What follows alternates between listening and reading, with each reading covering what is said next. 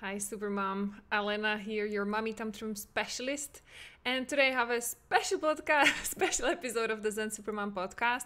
We are going to be talking about all the yes buts. So I have a list of not even questions, but reasons why there are super moms, busy, overwhelmed, anxious moms who have a big heart. You want to stop yelling at your kids, but there's so much going on that you cannot help it. You're trying to keep calm, trying to be patient with them. Like, don't test me. I'll be a good mom. I'm not going to yell today. And then, anyways, it started yelling out. And if you've been listening to my podcast for a while, now you know also why and why those parenting techniques don't work. Why this is not a DIY approach. You cannot do it as a do-it-yourself project. It does not work. And if you've listened to any of my podcast episodes, you might know why. But there's still the next stage. So now you realize, okay, it might take some help from a professional. I might need to work with somebody, but I still have all those questions and fears. So what do I do next? Okay. So that's what we are going to address in this podcast episode. Okay. So this episode is for you, especially if you've been, and I keep getting messages like there are people who listen to all of the episodes. This is going to be episode number 41. Each of them has about half an hour. So it's around 20 hours of listening. Are you crazy? Please, you don't have to listen to everything. And I know I love you and I appreciate you. And I feel honored that you are willing to spend so much time listening to a podcast. But it's not necessary to listen to everything, every single one of them before you feel you're ready. You don't have to do that, right? This is because I would like you to realize this is part of your fear as well, playing on you. You not feeling safe, you thinking like, if only I learn enough, then I'll have more feeling of more safety and thinking that it's going to work for me. I will have more confidence that it is going to work, that I'm not going to lose my time, my money, and more importantly, my hope. Because a lot of women tell me like the first thing you gave me was actually hope. Even before we started working together, I finally saw the light at the end of the tunnel. I saw somebody who went through exactly the same challenges as I did. So typically I work with moms who are super high achievers with amazing career, super smart brain. Many of them are expatriates. I don't know if it's my face or my accent or what it is, but I work with lots of moms who have left their country of origin and now together with their family they live abroad, which brings a whole new level of stress and challenges. I work with moms because of that like smart brain preference. Then what we do, we want to cut off from our feelings and from our body. So our body is just a machine that's supposed to push through and work hard and get us where we want. So we keep pushing it, ignoring any signs of emotions or any body signals because it's like that's weak. I can just get through it with my willpower and discipline and just like relentless power horse. But then it backfires, right? And this kind of healing, the reason why you're still getting angry at your kids, why you transfer your stress onto them, why you're burning out as a supermom, why you're resentful of your husband and everybody else they are not helping you enough and they are just there to take, and you have nothing else to give to them or even to yourself. This is where it backfires on you, right? This smart brain. And you come to a point when you realize, okay, I'm ready, I'm listening, I finally admitted I need help. But then this whole set of new questions is like, woohoo, where do we even start? So comment number one that I'm getting, especially now in the summer, like it's not a good time now. We are on holidays and we will be visiting families and there are so many events and we are so busy. And I'm like, yep, you're absolutely right. And does that mean that you will pause yelling until September when kids are back at school? Most likely not. Like, what happens at those times when you're even more stressed than usual? Isn't it true that you usually yell even more than usual? And then what you remember from your holidays is just those moments of drama where you start your day thinking like, oh my goodness, finally, I've been waiting for this the entire year. Like, let's just go and have fun with family. This will be so awesome. And then something happens and you lose your patience, you snap and you're angry and it's spoiling everybody's day. Like if your kids are having tantrums and because you are having your tantrum in response, it just like everybody is mad, everybody is sad, tired, and then that's what the day is about. How sad is that? Isn't this the best time to start getting the help you need? Well, duh, my answer is yes. Because what I do has two components. One of the components, by the way, if you've never been to my to any of my free trainings where I explain what I do, I'm going to link it. I'm taking notes. Link to free Mommy Tantrum Training. I'm going to give you the link so that you can listen. That's where I unpack really, because I don't want to do a sales pitch here, really. I just want you to know, if you've never been to any of my trainings, just briefly, what I do is I help you clean up your past trauma, because spoiler alert, that's where your anger is coming from. That's why you cannot control it, because it's a trauma time machine. So whatever happened in your past, you felt helpless, out of control, yelled at, not heard. I have to do as I'm told and nobody else cares, and people are crossing my boundaries physically, emotionally. They don't care about me. I just have to be in the line and constantly hyper overachieve just to be seen and appreciated. Otherwise I'm criticized and yelled at all the time. That is, my dear, called developmental trauma. Even if you have never been sexually abused, there was no violence, there was nothing of the shock trauma, like the heavy PTSD kind of thing that you might have now. It might be all combined. But even if you had a happy childhood, none of that happened to you. What I just described, like demanding, yelling parents who could not control their stress, that's a developmental trauma. It needs a specific kind of developmental generational trauma therapy. That's what I do in my one-to-one sessions. That's one half of the Zen Supermom program. The other half of the Zen Supermom program is a mental fitness course. And that's the thing that's needed for you to increase your level of stress resistance. And I love using the analogy of a pilot flying a plane. What do they do when they get in a storm? When there's like wind turbulence and they are trying to land the plane in the middle of a snow blizzard and the lights go off at the runway because like whatever happened. So the pilot is like blind, out of control, plane is shaking, people are screaming. What if the pilot suddenly started running around saying like in the radio, oh my goodness, we are going to die. The plane is going to crash. I'm completely out of control. There are a million things I should be doing. Oh, I have no idea. And why you people at the back here are screaming? It's making me even more nervous and it's your fault. Ah! And would run away from the cockpit. A super silly example, right? But that's exactly what you're doing. In those moments when the stress around you is increasing, when there's more and more pressure, that's when you need to increase your stress resistance, aka your mental fitness level, so that you can match it up and you can stay laser focused, calm. Out of the billion things I could be paying my attention to, what is the number one most important? Let's do it now. Full focus. Let's forget everything else. Okay, that's done. Number 2, full focus. Let's do it now. That's it. That's what you need to have, the instincts to go, especially when it's triggering, especially when your kids are having tantrums, your husband is like avoiding running away or making like being mad with you as well on top. Like the more pressure, the more stress, the less time you have, the more you want to increase your level of mental fitness so that you don't freak out. And you stay calm, clear-headed, seeing exactly, okay, what is it that needs to happen first? What are the priorities? And do it one by one without getting caught up in that trauma of yours that we clean up, okay? The advantage of the mental fitness course is that it's self-paced. It's already done. It's inside my program. You get access to it the moment you sign up. So this is the beautiful thing about it that I tell to moms who are telling me, yeah, but we are on holidays, so I cannot be taking any calls because there are kids around, da-da-da-da-da. That's okay. That's okay. You can start with that mental fitness course, which is actually what you need right now.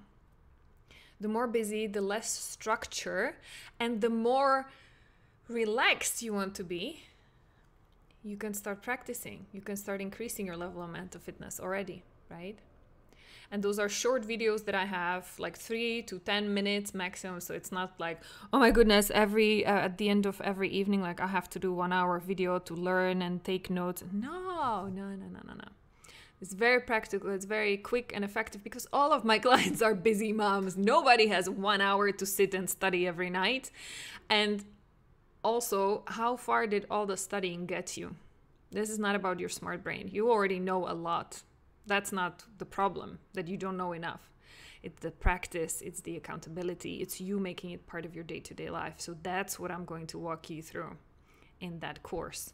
You will start applying for the first time in your life. You will have the accountability, the motivation, and the practical little tiny tools. It takes 30 seconds at a time to practice. And you will get the support to start practicing, because it's like muscles. No, you don't have any muscles in your brain, but there are the neural pathways, like between the cells of your brain, and they can see it even in the MRI scans. They could see it. How does your brain fire up? Where is the biggest activity? When you're stressing, when you're yelling? And where does your brain fire up? When you're calming down, when you're laser focused, when you have access to all of your smart ideas, your creativity, your intuition, okay? Because you can practice to be able to access that part of your brain, even in the middle of the biggest tornado of your life, okay?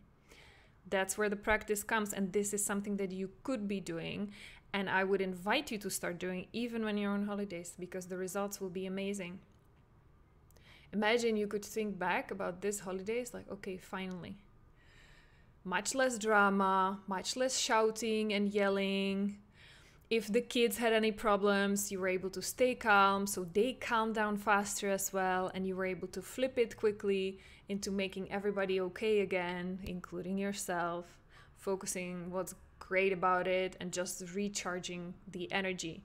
Not feeling like the day when you come back from your holidays, like, oh my goodness, now I need holidays just to recover from the holidays, right? Which is often what happens.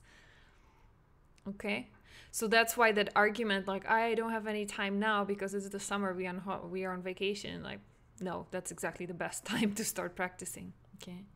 Because then, even looking forward, okay, the summer will be gone, then we go into September. I don't know about your local schedule, wherever you're listening from this podcast, but here in Europe, most of the countries, we go back to school in September. So then it's another crazy period, right? Because everybody is adjusting back to the new schedule.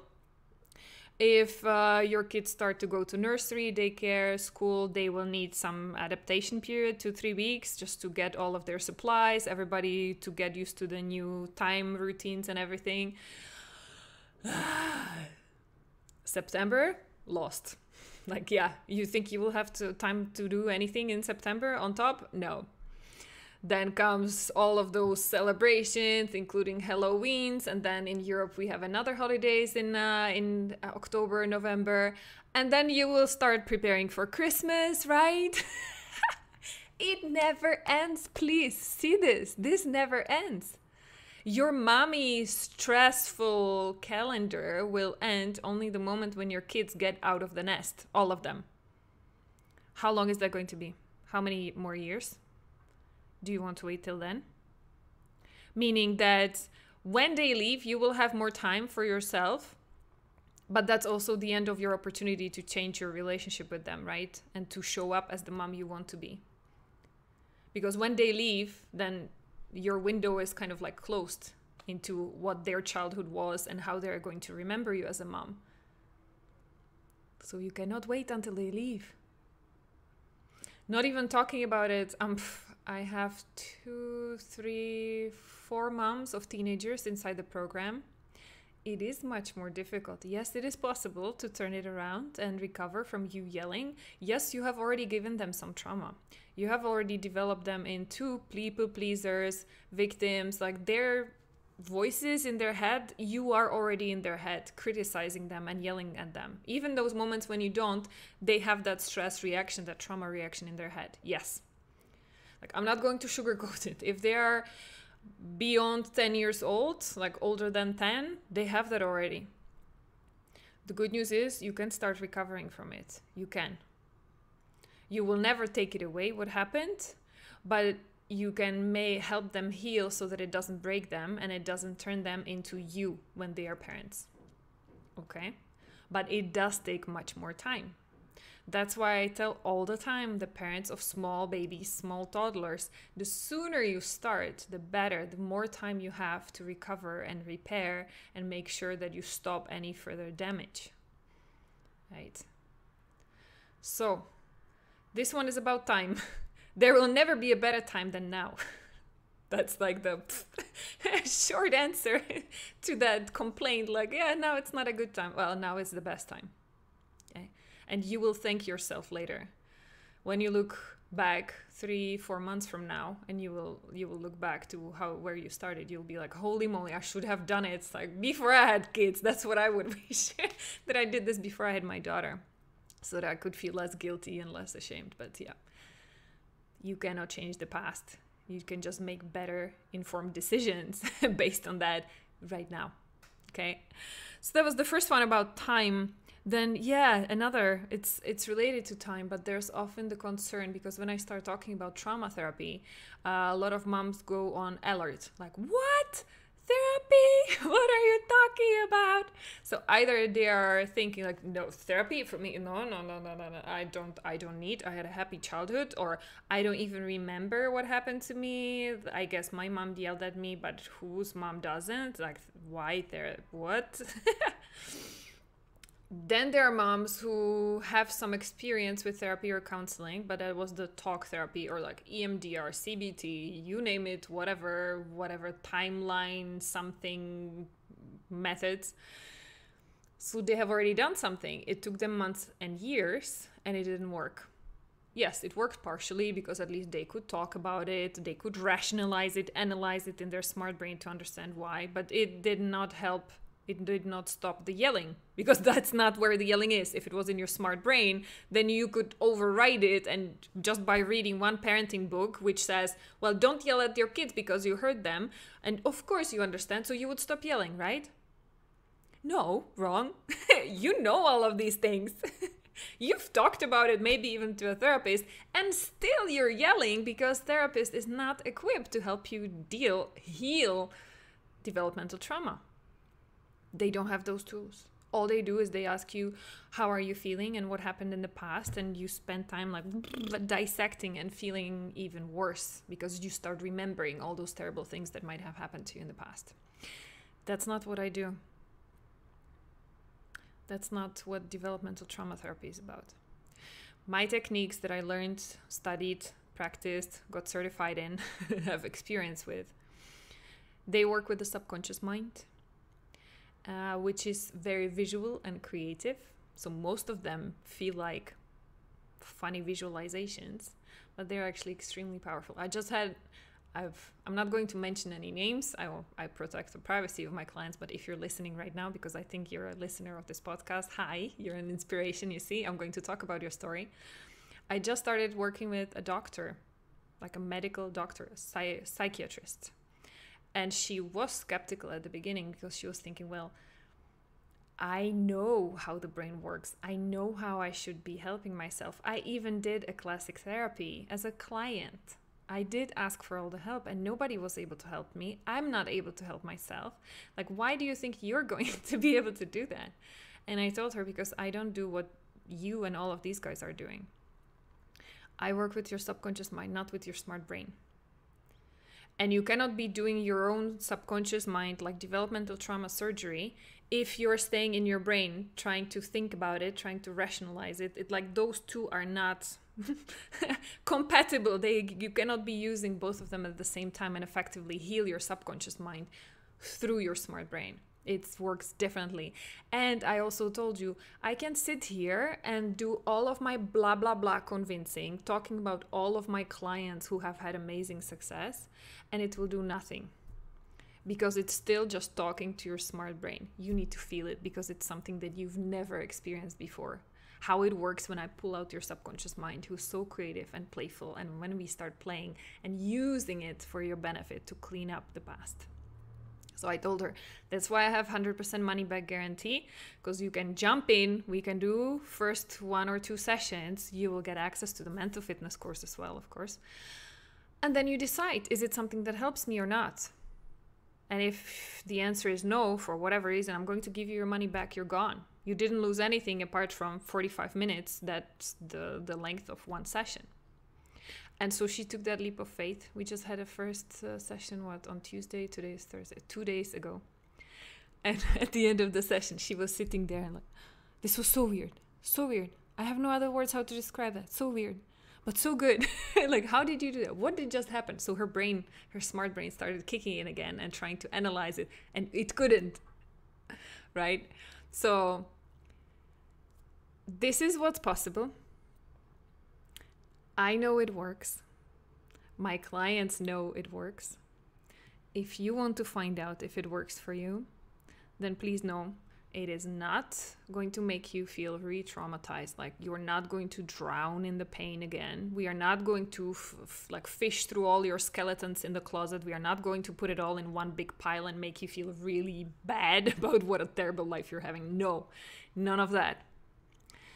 Those subconscious mind methods that I'm using, actually, I can drill down, I can find exactly where it's coming from, drill down very fast, heal it, and and I don't want to say put a band-aid, because this is not a band-aid. We heal it, we take it out, and we replace, we rewrite, actually. And they say it's never too late to have a happy childhood, because we rewrite a lot of your memories. We make different endings to all of those movies in your head, okay? But you have to feel it, how powerful that is when it happens, because it is totally doable for you too. And that's what even that psychiatrist mom, she was like, I have no idea. Like, I've never been to this place in my head, but it felt so good. And she was like still high a little bit. And I don't do hypnosis, so you will know exactly what you're saying, what the images are that you have in your head and what's happening. You're fully in control. Okay. But why I'm saying this, so it is possible. It's unlike any other kind of talk therapy or whatever. It is very fast and effective, because I can go dive in, take out one trauma in one session, 45 minutes, 1 hour max. I tell my clients book 1 hour just in case, and also to have like a breather afterwards, because you'll be flying high. You'll be feeling much more at calm and at peace.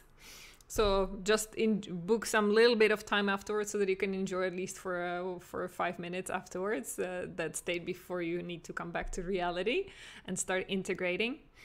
But it is effective, it is fast. You're not going to feel the session drowning in pain and sadness. On the opposite, you will feel much lighter, more at peace, more free from all the links and ties and cords and baggages from your past.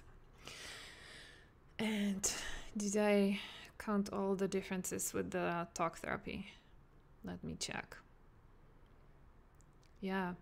And on top, for those who really their smart brain does not want to let them go because it doesn't feel safe, it still feels weird, and what is this lady? I've never heard about her. I have no idea what those methods are. Like, is she just making it? Is she faking it? Like, what is this? Then that's why I have the 100% money back guarantee, so that it's in the contract. We sign the contract so that you can see that if for whatever reason it doesn't work for you, you get your money back. You didn't lose anything. Knocking on the wood, not to jinx it, still until today. I've been practicing these trauma methods on my clients for the last 1.5 years at the time of this recording. Nobody ever wanted their money back, because it worked. They got what they wanted. Okay. So this was, how long will it take? I don't want to drown in pain. My husband, husbands, partners, exes, your own parents, all of these people, you might be thinking they have even worse influence at your kids. They are even breaking them even more than you're yelling, because there might be somebody who's yelling even more, who's even more harsh with them, who's causing even more trauma. So then you're thinking well, what does it change? They are even worse than me, so do I need to do anything? These kids are going to be messed up anyways. Really? You are the most important person in their lives. for your kids. You're their mother. They have the strongest bond with you.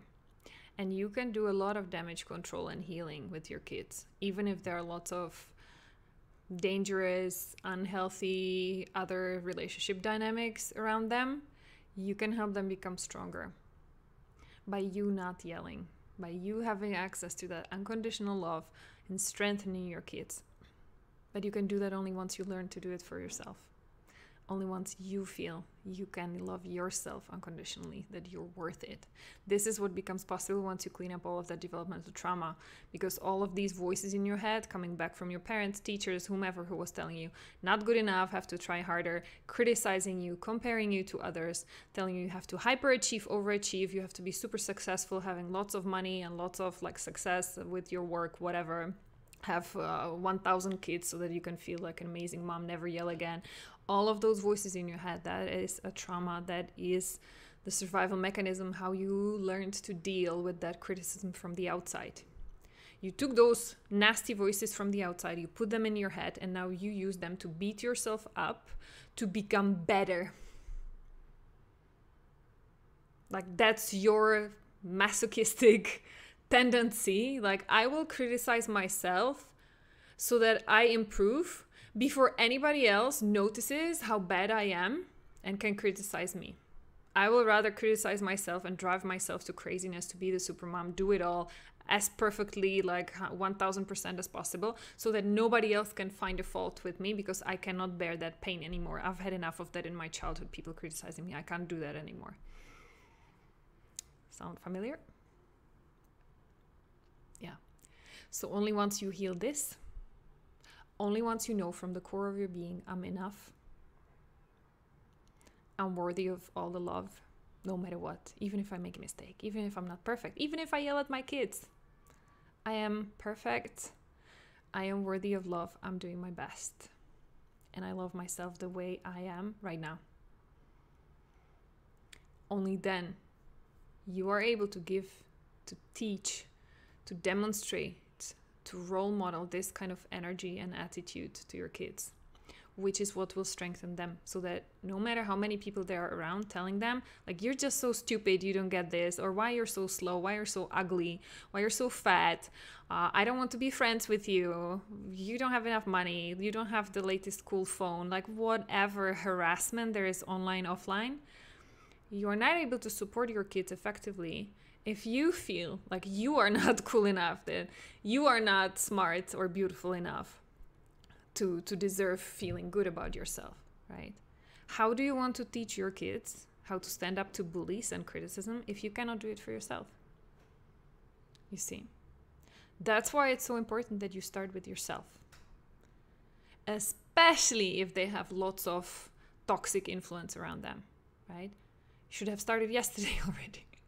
And I know you're trying. I know you are. But what you've been doing is not effective. That's why you're here.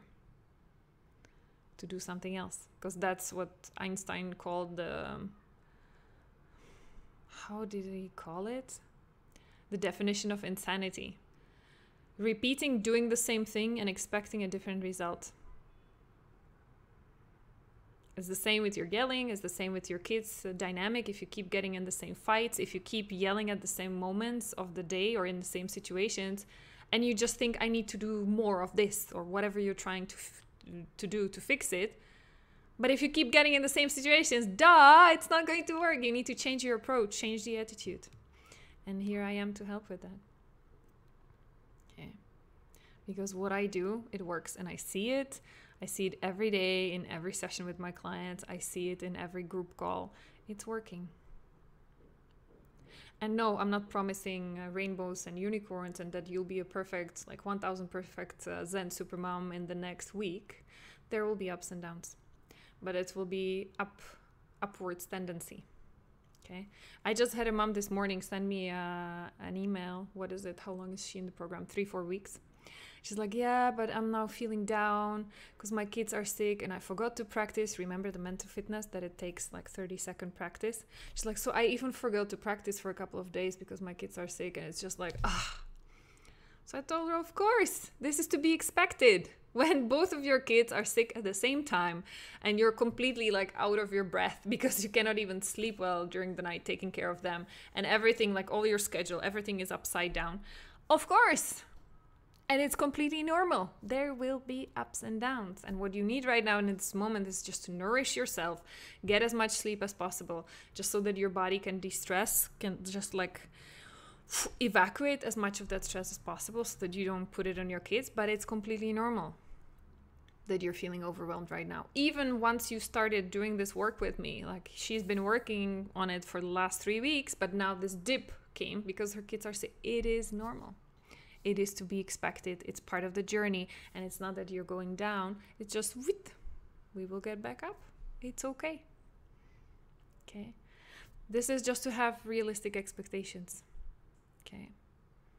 Because this is all part of life. You cannot predict what life is going to throw at you. If it's heavier, the challenges, the external world, like all the mess that comes your way, if it's heavier than the strength of your muscles in your brain, like to shift and be that pilot who can stay focused, if your level of mental fitness is lower than the level of the challenges, then of course you're going to lose it still. But that's why as soon as it's possible again, you will start practicing again, so that and your kids are not sick anymore, and you keep practicing, and then your level will be much higher. And then maybe something happens again, like you lose your job, or you want to go back to a new job, or whatever, like the level of stress, but you'll be here already. So it's okay. Yes, I'm feeling under pressure, but I can make it. It's like if I think about my own life, I thought I was super busy when I was working in the corporate world. So I've been an expatriate since I was 24. I was working and living abroad by myself, most of the times in countries where I did not speak the language. They did not speak English as their first language. So the amount of pressure to prove myself in a telecommunications company while my background is in sociology, psychology, like I know nothing about telecommunications or technologies and IT and stuff. I built up my career regardless because my skills were needed there. I found my way. But the amount of pressure I was going through every day just to prove myself that I belong and that it was a good decision to take this young girl at the position, like leadership positions, when I was at the time of my, like the career peak was when I was leaving. I was just 30 something. I was in China, in Shanghai. There were people around me who were 15 years older and they were questioning me like, rah! The pressure was on. So I thought that I could do it. But my mental fitness level was, I got close to my first burnout there in China because it was too much. And then the second time, again, when I became a mom, I thought I had it figured out, like how to make sure I don't burn out, I don't stress out. But when my daughter was born, that was actually even more challenging job of my life because I was alone. We live in Paris. I don't have any parents here, any siblings, no friends who could just come, like who wouldn't have kids who could just come and take my daughter for a walk for 1 hour while I sleep, or cook a meal for me, for us. Like, no, I had to do everything by myself, just alternating with my husband in those like few moments when he was out of work and he didn't have to sleep himself, right? Too much pressure, not enough mental fitness level, like low. This is where it comes to disconnect, right?